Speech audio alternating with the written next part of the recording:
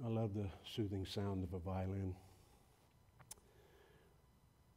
Father, we bow before you right now.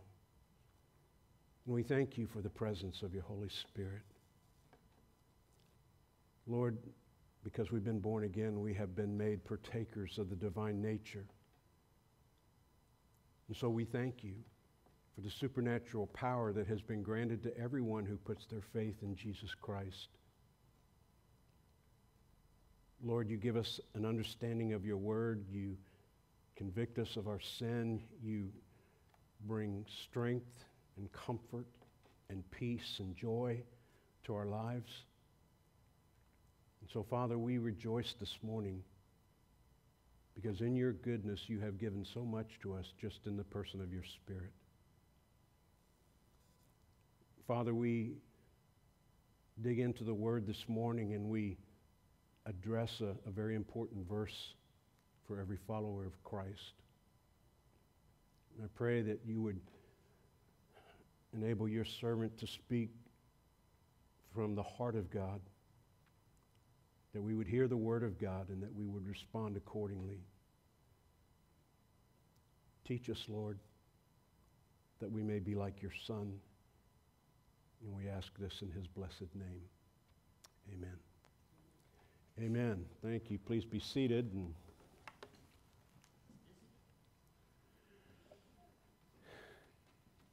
What? Oh. The strobe light effect. We'll turn in your Bibles to Ephesians chapter 4 again. The chapter begins with an exhortation to walk worthy of our calling as followers of Christ.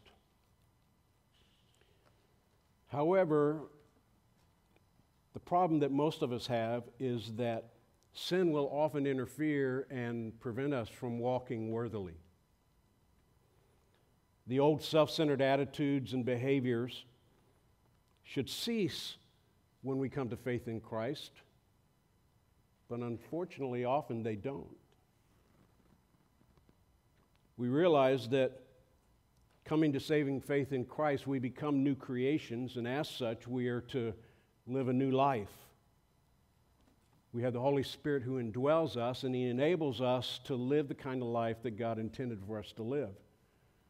And of course, with the Holy Spirit indwelling us, that is really what secures us in our salvation, because Romans chapter 8 and verse 9 says, "Now if anyone does not have the Spirit of Christ, he is not his." So every genuine born-again believer has the Spirit of God living within him, and we need to remember that. We can say that we are Christians, and we can even convince ourselves and others that we are. But if we are not inhabited by God's precious Holy Spirit, then the fact of the matter is that we're not really born again. Because when we are saved, we put our trust in Jesus Christ, and then the Holy Spirit baptizes us into the body of Christ. The word baptism just means to immerse. We are immersed into the body of Christ. And his presence in our lives is the source of spiritual strength and life. And he is the power that transforms us, that gives us spiritual life. And he's the one who makes us like his Son, like the Lord Jesus. And Paul expounds more on our walk beginning in verses 17. In verse 24, I want to read this again because it leads into our text today. But it kind of lays the foundation for where we're going. And Paul says, "This I say therefore and testify in the Lord, that you should no longer walk as the rest of the Gentiles walk, in the futility of their mind, having their understanding darkened, being alienated from the life of God because of the ignorance that is in them, and because of the blindness of their heart, who, being past feeling, have given themselves over to lewdness, to work all uncleanness with greediness. But you have not so learned Christ, if indeed," or that word "if" could be better translated as "since," since you have heard him and have been taught by him, as the truth is in Jesus, that you put off concerning your former conduct the old man which grows corrupt according to the deceitful lusts, and be renewed in the spirit of your mind. And that you put on the new man which was created according to God in true righteousness and holiness. Now, because we've been born again, Paul explains here and elsewhere that the old man is who we used to be before we came to know the Lord Jesus Christ as our personal Savior. The old man has been crucified with Christ. He is dead. And Romans tells us that we are to reckon him as dead. We were raised to walk in newness of life. And life in Christ has been Paul's theme throughout this letter to the Ephesians. And his key phrase is two little words, in Christ or in him. And you'll find it in this letter some 15 times. That is what signifies whether we are a Christian or not. You are either in Christ or you are in Adam. Before we came to faith in Christ, we were in Adam. And we were guilty as sinners before God.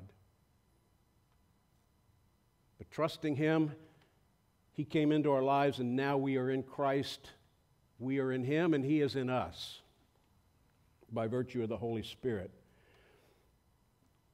And this identifies our position in Christ and our oneness with him. And, of course, he is the source of every spiritual blessing. Every resource that we need is given to us in the person of the Spirit of God. Now, I don't know if you've read, there's a revival that's going on at Asbury College in Kentucky. And I don't want to be critical of it because I'm not there. But I do see something happen. But we need to understand that when revival takes place, it's not all about emotions. The real evidence of revival is what happens when we leave. Are we walking in obedience? Are we in tune with God's Word? Are we reaching out with the gospel? And when we submit ourselves to the Holy Spirit who indwells us, that's exactly what we'll be doing. We have every spiritual resource necessary to walk worthy of our calling because we have Christ in us, in the person of the Holy Spirit. It's a position for every Christian. However, there are way too many of us who don't always practice according to our position. We allow sin to keep us from all the blessings, and our practice doesn't really confirm the position that God has given us.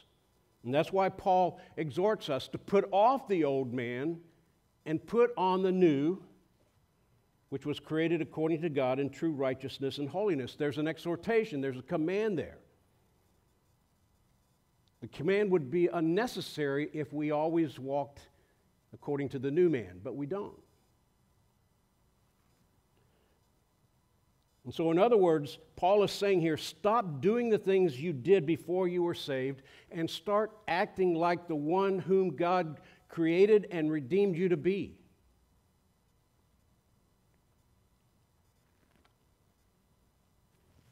In verses 25 through 29, he told us to stop lying and start telling the truth, be truth tellers. Then he said, cease from sinful anger and practice self-control and a righteous anger, to be angry without sinning. Then he said, stop stealing and working with your hands that you may have to give to someone who's in need. And then last week, we heard Paul say to eliminate all kinds of filthy speech. Things like profanity and off-color dirty jokes, slander, gossip, complaining, condemning, name-calling, lying, insults, gossip. malicious threats, harsh sarcasm. All of those things that come out of our mouth, they are uncharacteristic of the new life in Christ. Out of the abundance of the heart, the mouth speaks. And so he says, if it's coming out of your mouth, stop it. Check your heart. What's wrong? Guard your heart with all diligence, for from it flow the issues of life. Your mouth reveals what's in your heart. Everything that is uncharacteristic of a new life in Christ, and we're to use words of grace to edify the hearers and to glorify God. And that brings us to our text today, verse 30. And do not grieve the Holy Spirit of God, by whom you were sealed for the day of redemption. Now that little word "and" there in the Greek is what links it to everything that he's just said. But the truth is, I'm not sure that a day goes by that any of us don't at some time or another grieve the Holy Spirit of God. Particularly in a culture that tends to cultivate a what's in it for me kind of attitude of Christianity. So I want to answer a few questions to try to get a handle on this, because it's very important. Because this statement is given as a command, and it's something that we just can't afford to make a passing comment on. It's something that we need to understand. So the first question is, what does it mean to grieve the Holy Spirit? That term grieve is a strong word, but it means to feel deep emotional or physical pain or distress. It means to cause sorrow for somebody, to afflict emotional pain. Maybe there are some parents here who can understand what that means, because you've had a child who's rebelled against you and has broken your heart, and you've grieved over what's happened.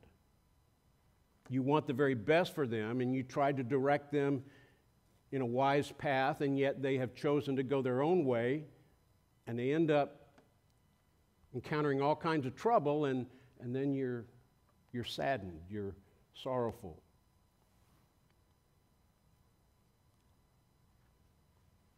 Your heart is broken with heavy with sorrow. And God knows this kind of sorrow. In Genesis chapter 6, just before the flood, he said, and the Lord was sorry that he had made man on the earth, and he was grieved in his heart. You see, one of the things that we need to realize is that sin is a very painful thing for God. It grieves him when men turn their backs on him and rebel against him. He wants us to love him with all of our heart, soul, mind, and strength. And yet, we don't often do that. There's another interesting passage in Isaiah chapter 63, and it's a reference to the children of Israel. And of course, we know as we go through the Old Testament, we see one of their patterns is that they were constantly falling into idolatry, chasing after other gods, rebelling against the God of Abraham, Isaac, and Jacob. And so they were continually being guilty of turning their backs on God. And so Isaiah tells them, I will mention the loving kindnesses of the Lord and the praises of the Lord, according to all that the Lord has bestowed on us, and the great goodness toward the house of Israel, which he has bestowed on them according to his mercies, according to the multitude of his loving kindnesses. And he said, surely they are my people. Children will not lie. So he became their Savior. In all their affliction he was afflicted, and the angel of his presence saved them. In his love and in his pity he redeemed them, and he bore them and carried them all the days of old. But they rebelled and grieved his Holy Spirit.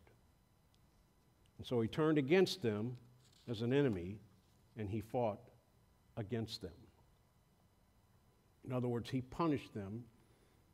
But that word loving kindness is hesed in the Hebrew, and it speaks of his covenant love for his people. It would be the Hebrew equivalent to our word agape, which is a sacrificial, selfless kind of love. It's a love of decision. It's not based on emotion. But it reveals the great intensity of the Lord's heart. When you love somebody so deeply and so greatly and yet they turn against you, that is what leads to a broken heart.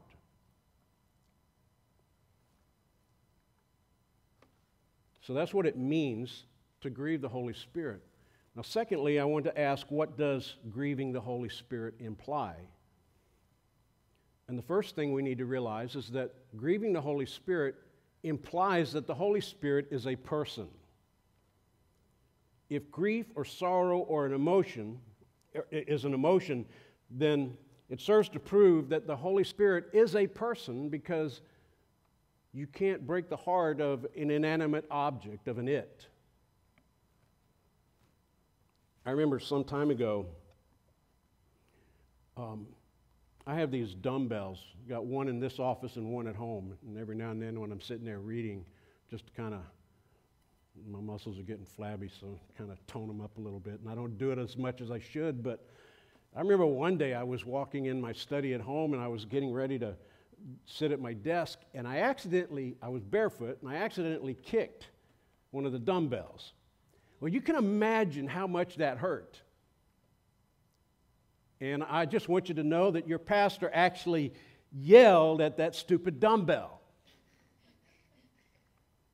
You know, honestly, it's not a good look for a pastor, but I want you to know that I didn't sin because I didn't offend the dumbbell. I didn't hurt his feelings because he doesn't have any. You can only grieve another person.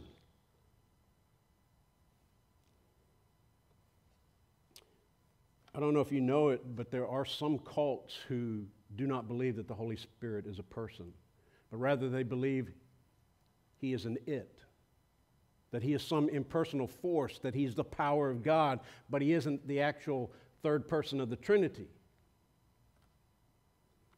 But the Holy Spirit has all the traits of personality, mind, emotions, and will, and you can see that all through the Scriptures. And, of course, in a day when everybody wants to choose their own pronouns, I can guarantee you that the Holy Spirit says his pronouns are he and him, and they always will be.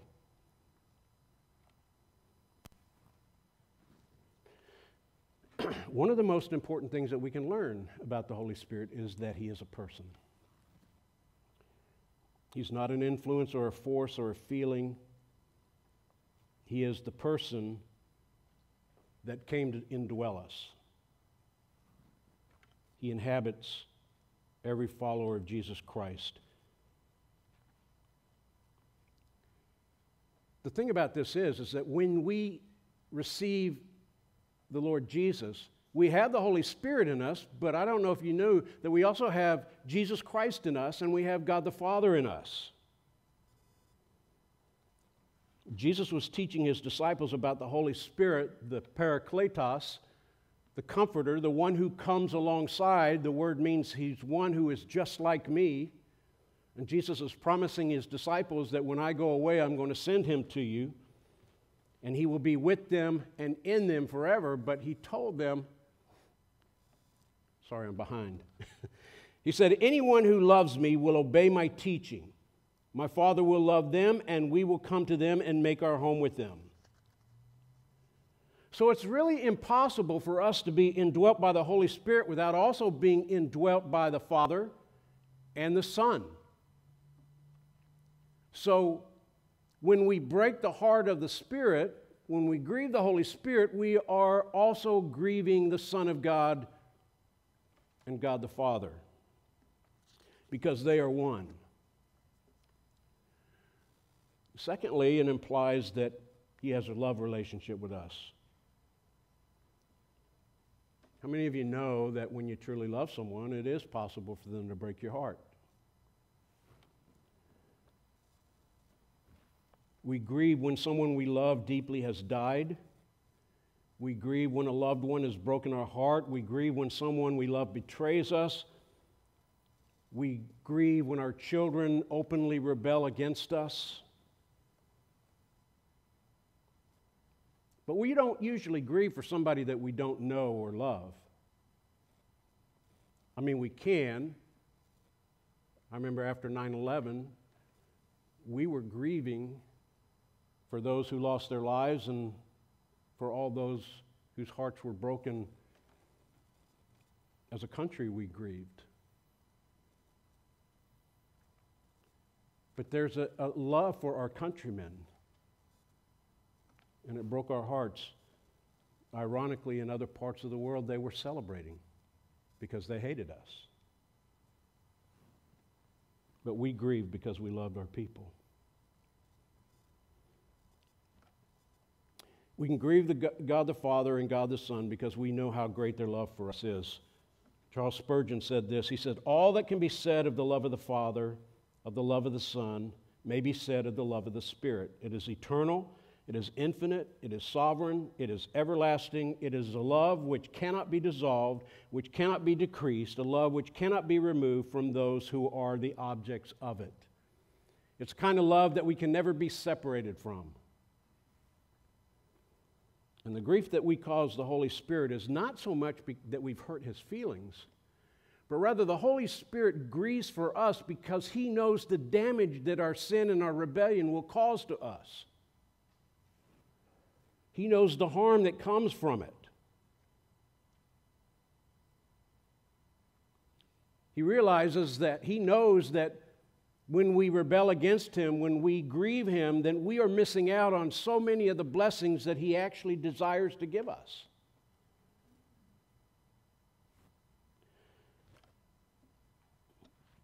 He knows that we forfeit all these blessings because we allow our flesh to control us rather than his Spirit. And if the Holy Spirit didn't love us and passionately want the very best for us, he wouldn't be grieved. He wouldn't care. But he does. But quite frankly, I think a lot of Christians just don't give it much thought about whether we grieve the Spirit or not.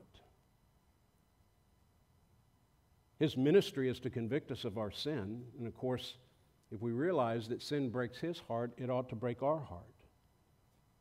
But sometimes we just plod on. We try to gloss over it. We try to justify it. We try to excuse it. And yet the Holy Spirit is all the time trying to prick our heart, wanting to prick our heart and bring conviction so that we will confess, repent, and get right with him so that we can have that kind of restoration of fellowship that he longs to have with us. He wants us to love him back because love is supposed to be reciprocal. But his purpose, I mean, we come here on Sunday morning and we expect him to meet with us, but you know, there's so many of us in this country who want the Holy Spirit, even like one of the songs that we sing, we want to feel good.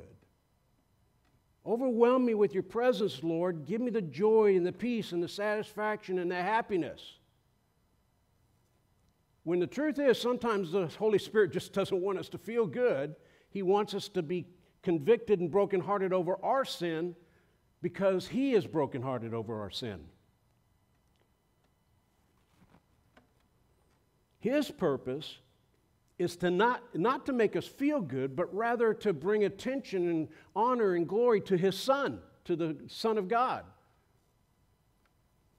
and to make us holy and to ensure that we really belong to God. He is the seal of our redemption. So let's ask, what causes the Holy Spirit to grieve? Well, we grieve him when we ignore his holy character. We have to remember he is the Holy Spirit. That means he's free from any moral defect. He's as holy as the Son of God and as holy as the Father. There is no sin in him. There is no flaw. And as a third member of the Trinity, he too is morally perfect. And when those whom he indwells expose his temple in which he lives, when we expose him to sin, then it breaks his heart. He grieves. Because the truth is, he's right there with us. He says, I'll never leave you nor forsake you. So whatever we do, wherever we go, he's right there. Remember the psalmist said, where can I go from your presence? If I go to the mountains, you're there. If I go to the depths of the sea, you're there. There's no place that I can go where you are not. And if you are a believer, he's not only all present, but he is in your heart. He's residing in you. The Bible speaks of his holiness and says in Habakkuk 1:13, you are of purer eyes than to behold evil and cannot look on wickedness. And you remember when Ananias and Sapphira lied to the church?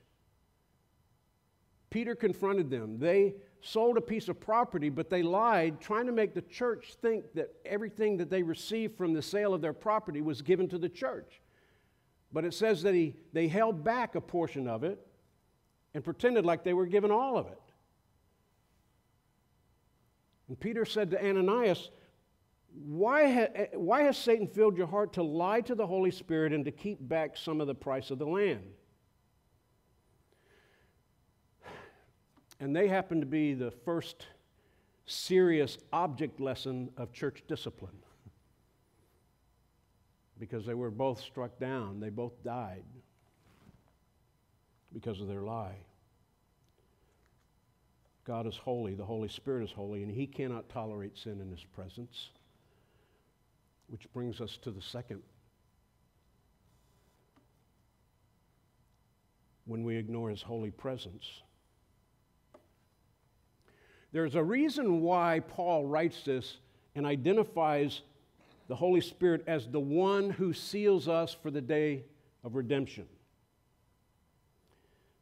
And we talked about this way back in chapter 1, where he identifies, he says, in him you also trusted after you heard the word of truth, the gospel of your salvation, in whom also, having believed, you were sealed with the Holy Spirit of promise, who is the guarantee of our inheritance until the redemption of the purchased possession to the praise of his glory. That's Ephesians 1 and verses 13 and 14. Now, seals were frequently used in Old Testament times and in ancient times because it was a mark of identification. A letter or a document would be rolled up in a scroll and it would be closed with a seal of wax. And whoever the author of that message was, they would have a signet ring and they would impress that ring into the wax, and it would identify that letter as to who it came from. That seal symbolized identification, authority, ownership, and security. And he indwells us to guarantee that our position in Christ is valid. And our redemption and our eternal inheritance are absolutely certain. He is the guarantee of our inheritance. To guarantee it means that that's something that he'll never take away, we can never lose it. But when we choose to sin, we are deliberately ignoring his presence in our lives, and while we never lose the Holy Spirit, what we can do is interfere and break up the fellowship that we have with him. The relationship that you have with God, once you put your faith in Jesus Christ, by virtue of your position in Christ, you will always have that relationship. You will be a son or daughter. He will be our Father. Jesus Christ will be our Savior. The Holy Spirit will always indwell us. But if we allow sin in, we're grieving the Holy Spirit, and what we do is we actually break the fellowship.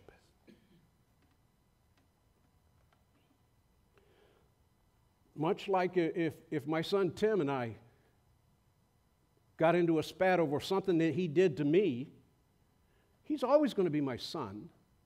There's nothing he can do to change that. But now the relationship can be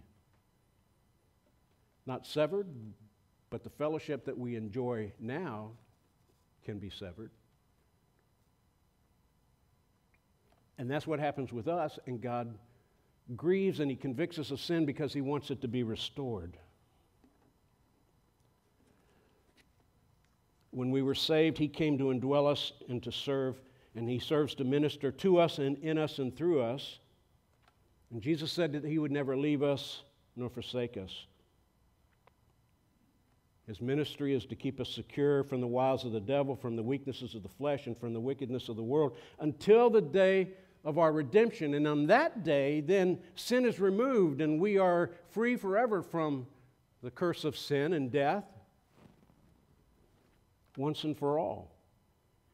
He is an ever-present source of strength to avoid sin and to walk in obedience to the Word of God and give us victory in sin.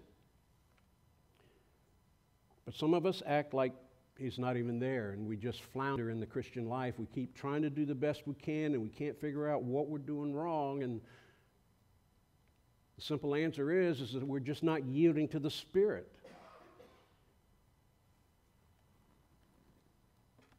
We continue to flounder and struggle with temptation, and we sin while He is always with us, and He's waiting for us to submit to Him and rely on His strength to do what we should do. Now, it's interesting that the word sealing and the word redemption signify the beginning and the end of our salvation. We are sealed the moment we're saved. The redemption, when it's completed, we are taken into glory and we are delivered once and for all from sin. But it begins when we trust Christ and the Spirit indwells, baptizes, and seals us as the moment of salvation. But He continues to indwell us. He continues to teach us. He continues to guide us, to convict us of sin, to comfort us, to give us understanding of the Word of God, to give us discernment over truth from error and right from wrong, and to empower us for spiritual maturity and growth until we come to the fullness of Christ's likeness when we see Him. And John says that when He comes, we shall be like Him, for we shall see Him as He is. His ultimate objective is to glorify Jesus Christ by transforming us into His likeness. And I grieve Him when I resist that. Then thirdly, He grieves when we engage in unholy conduct. We grieve the Spirit when we fail to put off the old man and put on the new man. And all these activities and behaviors that we had mentioned early, lying, stealing, anger, cursing. And then in verse 31, he adds a few more things, and we'll look at that next week, but he says, let all bitterness, wrath, anger, clamor, and evil speaking be put away from you with all malice. Well, why? It's because these kinds of things are uncharacteristic of a Christ-like character. Now, it's not mentioned here, but listen to what it says from verses 1 through 5, because this is also included in the behaviors and attitudes that are unbecoming of a Christian.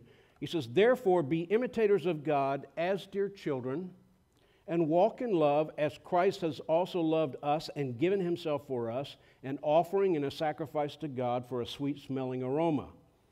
But fornication and all uncleanness or covetousness, let it not even be named among you as is fitting for saints, neither filthiness, nor foolish talking, nor coarse jesting, which are not fitting, but rather giving of thanks. And so we can include this in our list of behaviors that grieve the Holy Spirit, because we grieve Him when we fail to walk in love. We grieve Him when we give in to fornication, uncleanness, and covetousness, and that includes every kind of sexual sin and greed and idolatry. His responsibility is to shine the light of Christ through you, to make you like Jesus Christ, reflecting the image of Him, so that any kind of sin that gives the Holy Spirit a reason to grieve. So, what are some of the consequences of grieving the Spirit? Well, grieving the Spirit is a serious matter. In the Old Testament, we see some examples of God's response when men rebelled against Him. In Isaiah 63, we read about what happened there when they rebelled against Him, and it says He went to war against them. They grieved His Spirit, and He withdrew His protection, and He fought against them in Isaiah 63:10. In Matthew chapter 23, Jesus confronts the Jewish leaders and their constant rejection, and He said, "O Jerusalem, Jerusalem, the one who kills the prophets and stones those who are sent to her. How often I wanted to gather your children together as a hen gathers her chicks under her wings, but you were not willing. Jesus here is expressing his heart that's broken because they have rebelled against him. They want nothing to do with Jesus. They will not admit or receive him as their Savior. John says that he came into his own and his own received him not. And he looked over the city and he thought about the coming judgment because they did reject him. Spurgeon said, "What a picture of pity and disappointed love the king's face must have presented. With flowing tears, he uttered these words." He wanted them to repent. He wanted them to trust in him as their Messiah. He made himself known to be the King of the Jews, but they wouldn't have none of it.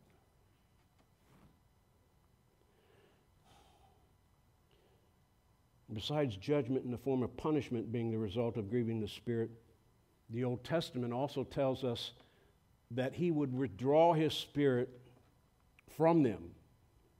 Now, prior to Pentecost, the activity of the Holy Spirit in believers was a little bit different than it is after Pentecost, because now the Holy Spirit comes to live within us. In the Old Testament, when God would anoint somebody for service, the Holy Spirit, it says, would come upon him. And that's why David, who experienced the coming and going of the Spirit in his own life, pleaded with the Lord in his psalm of repentance in Psalm 51 and verse 11. He says, "Do not cast me away from your presence, nor take your Holy Spirit from me." He didn't want to lose the blessing of God. Now, in contrast, King Saul, he blatantly disobeyed God, and he tried to justify his rebellious act. But the prophet Samuel told him this. He said, "Because you have rejected the word of the Lord, he also has rejected you from being king." In fact, in 1 Samuel chapter 16, verse 14, it says, "But the Spirit of the Lord departed from Paul, and a distressing spirit from the Lord troubled him."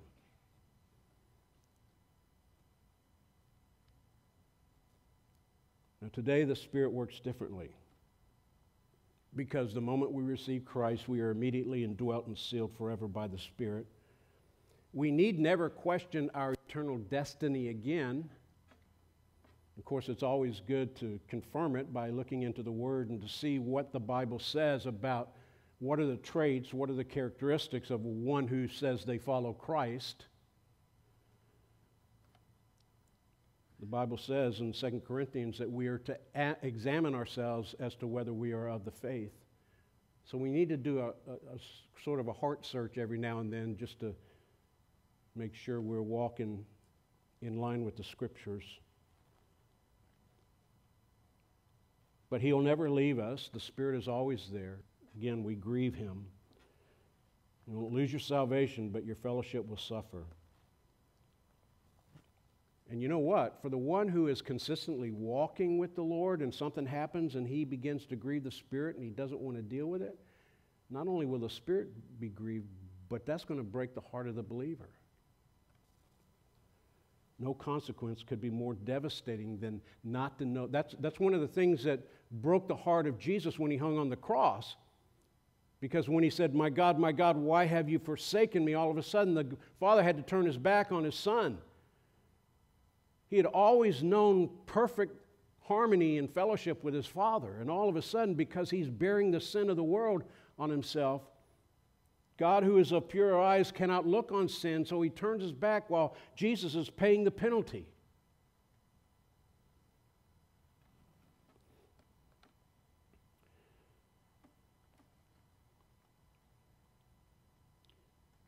Not only that,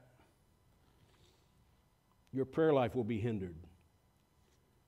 Psalm 66:18 says, "If I regard iniquity in my heart, the Lord will not hear me." Maybe some of you are wondering, why aren't all my prayers being answered? Well, it could be that this is the reason why. You're allowing something to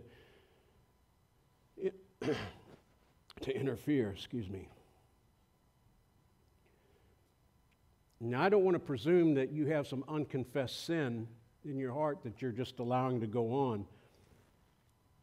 But one of the principles for answered prayer is that we pray in the Spirit, and if we are grieving the Spirit, we cannot pray in the Spirit. And when I talk about praying in the Spirit, I'm not talking about praying in some unknown tongue, not a prayer language. I'm talking about being filled and indwelt by the Spirit and allowing the Spirit of God to lead you in prayer. But when you're grieving Him, you cannot do that. A third possible consequence is that you invite chastening. Just as a parent disciplines their children. Why do we discipline our kids? Not because we enjoy spanking them or putting them in timeout or in a corner, but we love them. We want them to realize that doing wrong is going to bring consequences, but doing right will bring blessing and privileges. God doesn't enjoy disciplining us either, but He does it because He loves us. Look at this passage in Hebrews chapter 12. He says, "And have you forgotten the exhortation which speaks to you as to sons? My son, do not despise the chastening or discipline of the Lord, nor be discouraged when you are rebuked by Him. For whom the Lord loves, He chastens and scourges every son whom He receives. If you endure chastening, God deals with you as with sons. For what son is there whom a father does not chasten? But if you are without chastening, of which all have become partakers, then you are illegitimate and not sons. Furthermore, we have had human fathers who corrected us, and we paid them respect. Shall we not much more readily be in subjection to the Father of spirits and live? For they indeed for a few days chastened us as seemed best to them, but He for our profit, that we may be partakers of His holiness. Now, no chastening seems to be joyful for the present, but painful.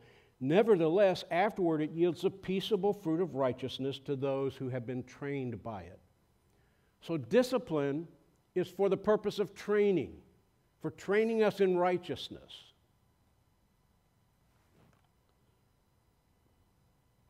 And if a person can completely ignore the chastening hand of God and disregard the convicting ministry of the Holy Spirit and receive no chastening, then the reality of what the writer of Hebrews is saying here is that he's not really saved. If you have no chastening, then he says you're illegitimate. You may claim to be a Christian, but you're an illegitimate son or daughter. He will chasten us because He wants the very best for us, because He loves us. He loves His children, and He longs for us to walk in righteousness and unhindered fellowship with Him. Bottom line, our most important commandment is to love the Lord your God with all your heart, soul, mind, and strength. And one telltale sign that we are truly His child is that we will not want to grieve the Holy Spirit. We'll not want to break our Father's heart. God is not saying don't sin or the Holy Spirit might let you go. We've already established that. He'll never let us go.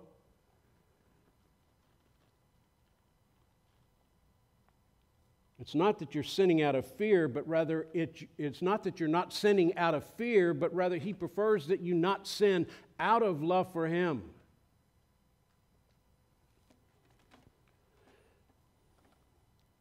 There was a committee of ministers in a certain city, and they were discussing the possibility of having D.L. Moody serve as an evangelist during a citywide campaign. And finally, one of the ministers who was against Moody coming, he stood up and he says, "Why Moody? Does he have a monopoly on the Holy Spirit?" And there was silence for a moment until one minister stood up and said, "No, but the Holy Spirit has a monopoly on D.L. Moody." And loved ones, the Holy Spirit wants a monopoly on all of us. And anything short of that will grieve Him.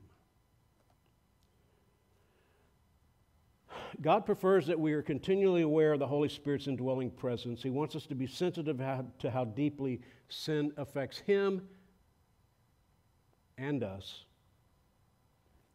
And it's good for us to understand biblical theology about grieving, and it helps when we're able to feel God's sorrow over sin. But the surest way to avoid grieving the Spirit is to walk in the Spirit moment by moment.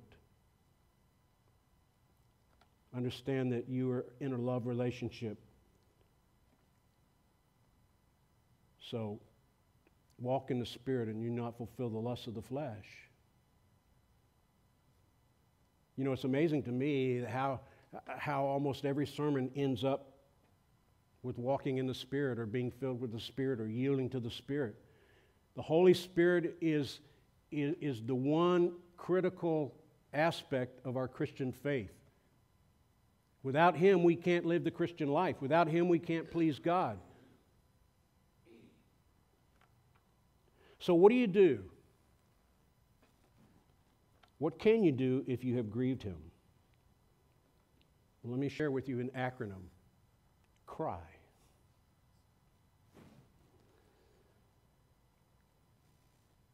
C is confess your sin as you repent and ask forgiveness. That's important. The Holy Spirit, His responsibility is to point out your sin. You know, when people talk to me about how much they struggle with their sin, that's a good thing. Because it tells me that the Holy Spirit is working.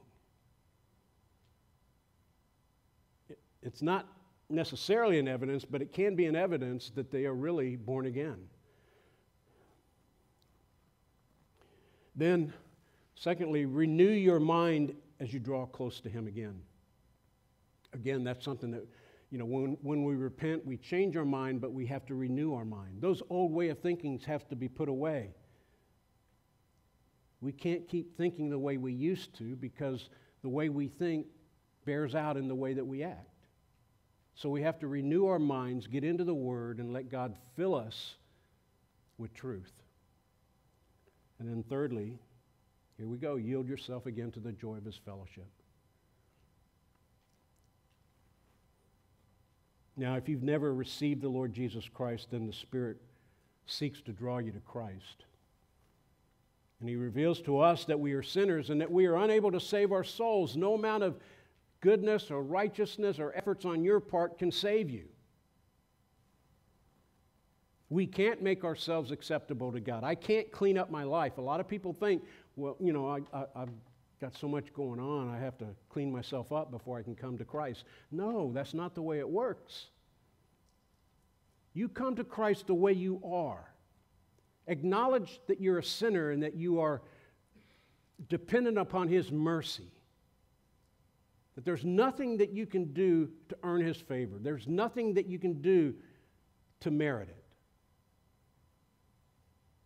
But if you will acknowledge that and repent of your sin, change your mind, in other words, change your mind about the things that you used to do, that realize that you can't do it yourself, that you can't be good enough.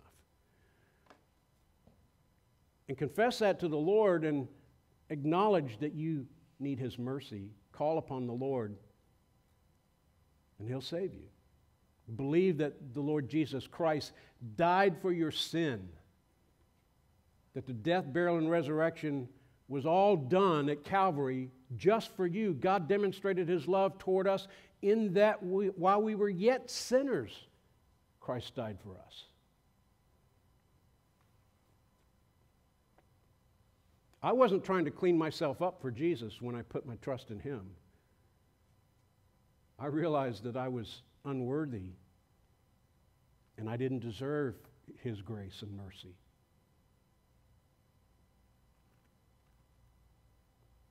But if you put your trust in Him and what He did at Calvary, He'll take away your sin, and in return, He will give you His righteousness. That's the position that we have. I now stand before a holy God, not in the righteousness of Mike Milliken, but I stand before God in the righteousness of Christ.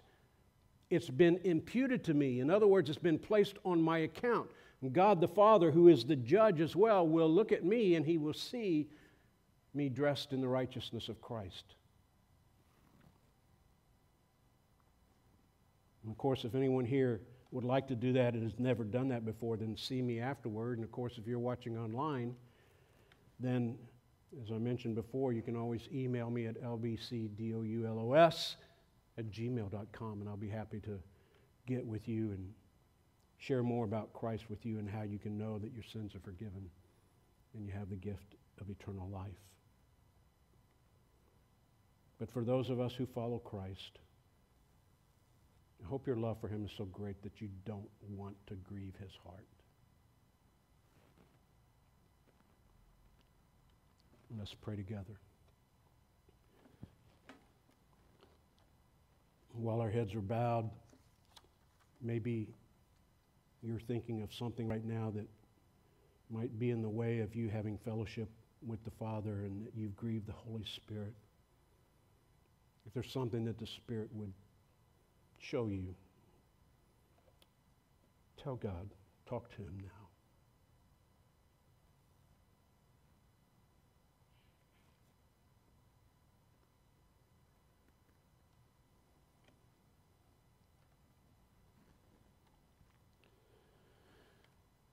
Our Father, there is nothing that I can do to convince men of their need for Christ.